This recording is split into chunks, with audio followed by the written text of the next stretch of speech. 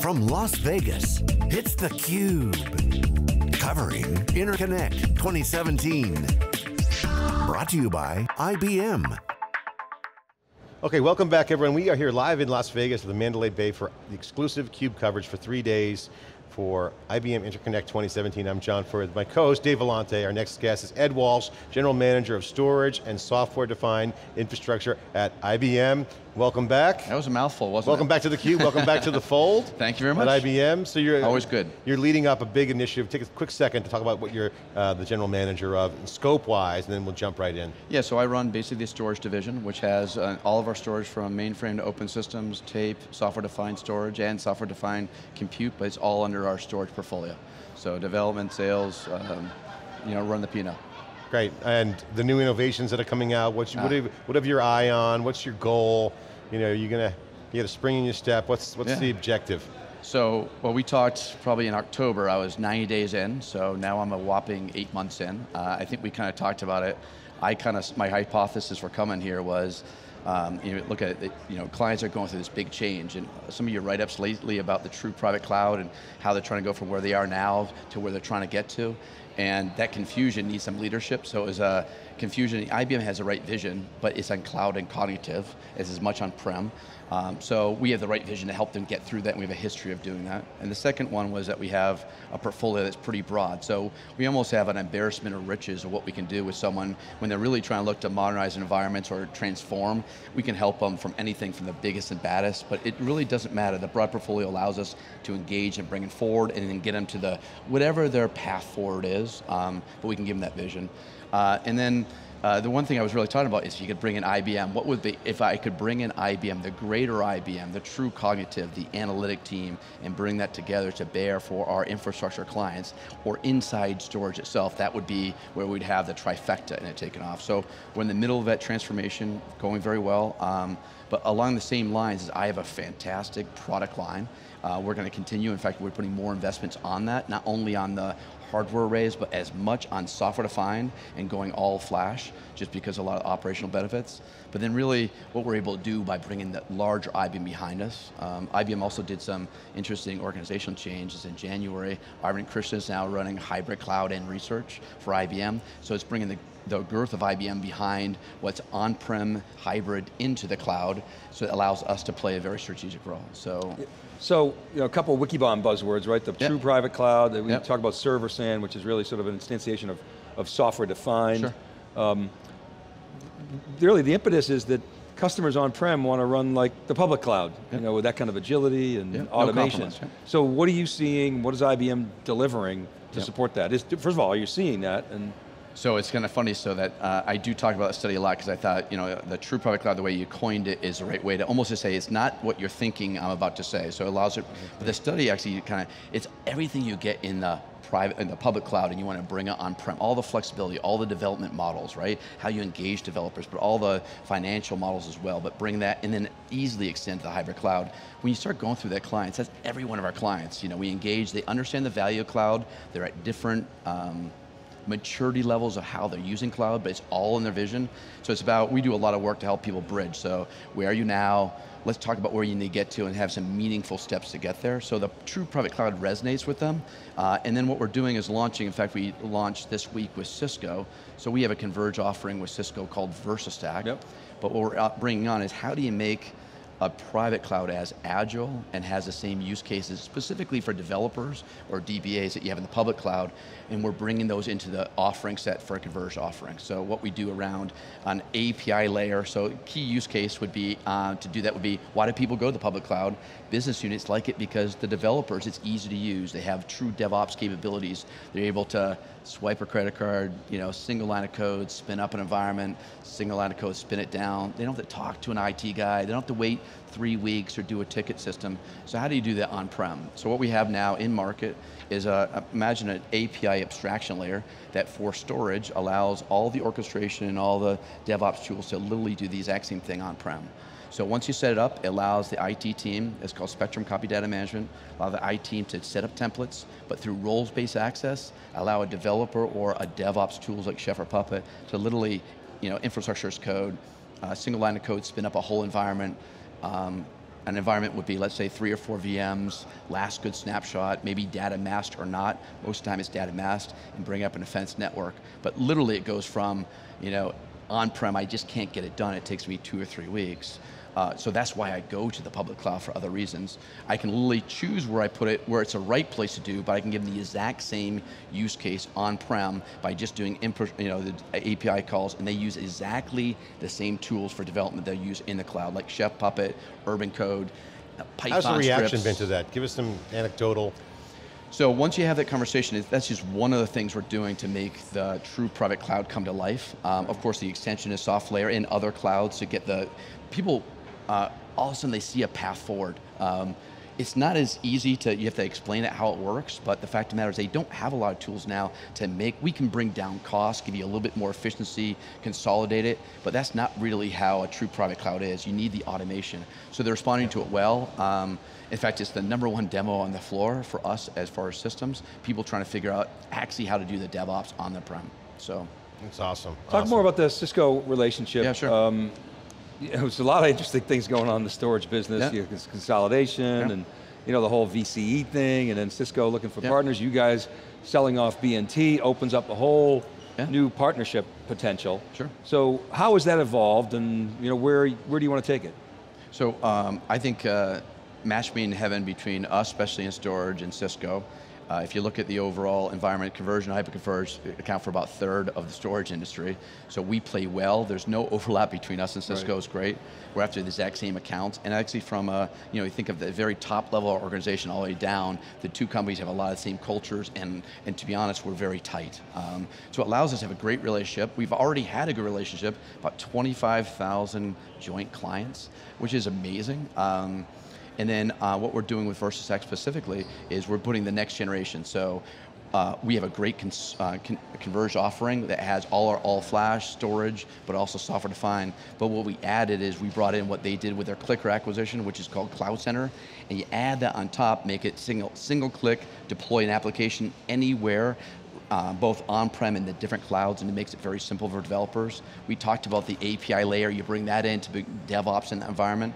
So we feel really strong that as far as if you're looking to bring in a true private cloud, probably the best answer that we can do is what we do with VersaStack. And we just announced it this week, and also we gave a preview. It's Cisco Live in Melbourne a week ago, but I think it's been a good uptake. But it kind of plays to when you know what people are trying to do, but you need to bring the automation, you got to make it self-service, and that really drives for the business units as well as developers. That drove what we brought into VersaStack. So we brought different assets in it from Cisco and IBM to make that kind of a reality. John and I were talking earlier on theCUBE this week, and somebody brought up, the CIO, they really don't think about storage. They certainly they don't want to be thinking about the media, and the conversation shifted way off the media. Even flash now, it's like, oh yeah, we get it.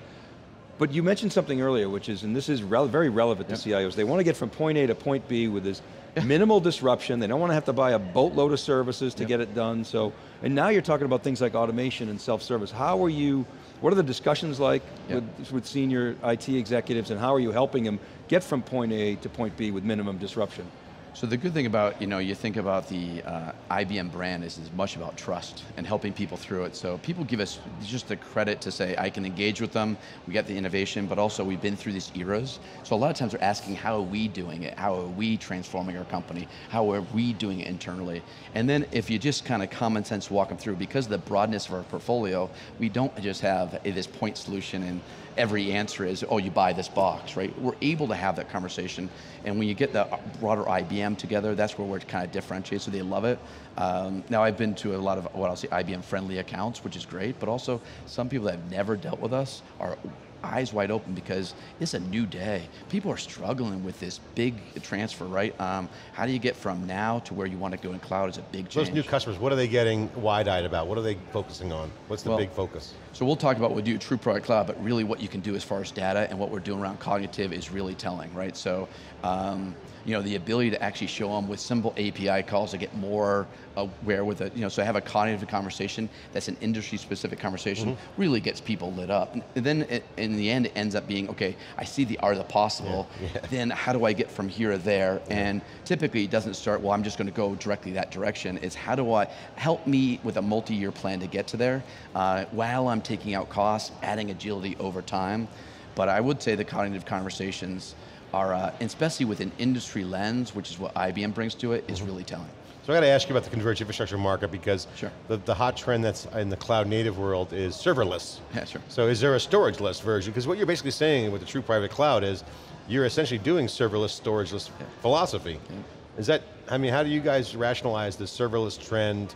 Because servers and storage are basically the same things in my mind these days, but I mean, you might disagree, but I mean. No, I think in general people aren't looking to the different components. They're looking for a way to operate in their environment that's more efficient. They're looking for use cases. They're also trying to have IT not be in the way of what they're trying to do development, but actually give them the right tools. So that's why, to be honest, go back to your true private cloud. I've been using it a lot because it really resonates with people, is how do you get that same experience but on-prem, because there's different reasons to be on-prem. It's like cloud native on-prem. You can get all the benefits of what serverless promotes, which is, here's an unlimited pool of resources, the software will just take care of it for you. That's DevOps. And doing on-prem. And doing true DevOps, Chef Puppet, no compromise is exactly how you do it. So you change nothing for your developers, but now you're running on-prem or in a hybrid cloud, because there's a lot of good use cases for hybrid cloud. Even if it's a born in the cloud application, you're making a web application or iPhone application, the fact of the matter is you might want to test it against the back end. So being able to do a hybrid cloud, bring the system of record data there,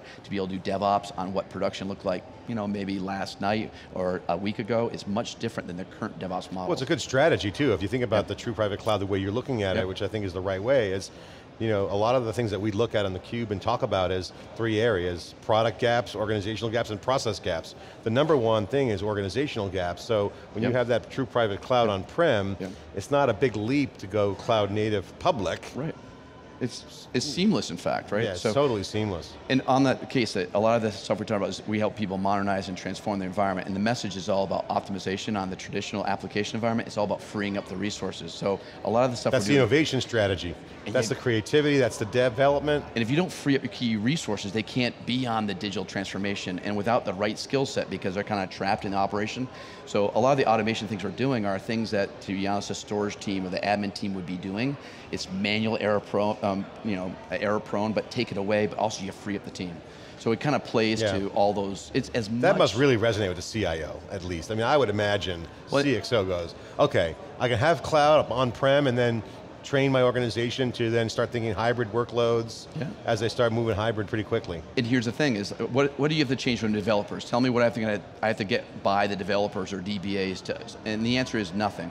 Use the exact same tools. So, on stage, Lily showed me how Chef or Puppet, they're not doing trouble tickets or spinning things up, down, but same thing with deploying applications. It's a cloud center application. Set up the stack and deploy either on-prem, different architectures, both converged and non-converged, or in different clouds, and they allow you to just one click and deploy it, and they deal with all those differences. But that's how you want to make it, you use it serverless. They don't have to worry about the infrastructure, but also we're freeing up the team. So Ed, I got to ask you, maybe end on a sort of personal note. Sure. I mean, I've followed your career for a long time. John and I, we call you the 5-tool star. You've had the startup experience, you got technical chops, you did a stint at IBM, you went to MIT, came back with that big MIT brain, brought it to IBM, so pretty awesome career. And by no means even close to over. What have you brought to IBM? I think I've known every GM of storage, since the first GM of storage at IBM. What specific changes have you brought, and what's the vision and the direction that you want to take this organization? Yeah, so it's a great culture, a great history of storage, so I guess that would be the first outsider coming into storage. But I don't think it's any different. I just have I've been in storage my entire career. I understand it. Some of it is optimizing their current model, the particular portfolio and what we're doing. Some of it is just making sure we have the right things in the sales and working with channels, which one of my companies was an excellent channel partner. So I think it's just a perspective of maybe a fresher look, but again, we have a great team, great portfolio. We're quietly number 2 in storage, hardware, software. Don't tell anyone, because we don't do a good job of getting the news out, but the fact of the matter is... Now we'll tell everyone. When you say don't tell anyone, we're telling everybody. When you tell us not to tell everyone, we don't tell anyone. But we still get people, are you guys still doing storage? Literally, we're number 2 by revenue, and this is IDC and Gartner, software, hardware, so we are a player in the space. We have a lot of technology. I guess what I'm bringing is just maybe a little spice of vision, and then really you guys have a strategy that's unique and different, but aligned with the mega trend. That to me, I think is something that's been in the works for a while. It's been cobbled together. Dave always points it out, how the storage groups change. But the game is still the same, right? I mean, ultimately it's about storage. Now the market conditions are changing on the organizational side. That seems to be the thing. Well, all flash is a product thing. Yeah, but also what we're going to be, you're going to start seeing is bring cognitive capability, so we're not going to call it Watson for storage, but imagine bringing Watson to storage, right? Think of all the metadata we have, so not only for support, but kind of insight. You can also start doing more cognitive data management, and not only look at metadata, but taking action on them, using Watson to look at images, so very interesting use cases that I think only IBM can deliver. I mean, I could just vision a day where I just voice activate, Watson, spin me up more servers, and provision all flash, petabyte, done. It's, believe it or not, we can do a chat bot, we have that working, but we're looking for applicability of that, so. And then Watson would tell me, well, you can't right now. You're not authorized. John's you're going to grab the Watson for storage URL. He's been grabbing URLs all day on GoDaddy. Ed, thanks so much for coming on theCUBE. Congratulations on taking names and kicking butt, storage and the strategy, true private cloud, a good one. Love that research again from Wikibon. You know, kind of new, but different, but relevant. Very relevant. Thanks so much. Well. So thank you very much, appreciate it. Thanks so much. Okay, live coverage here at Mandalay Bay, here at IBM Interconnect 2017. I'm John Furrier, Dave Vellante. Stay with us, more coverage coming up after this short break.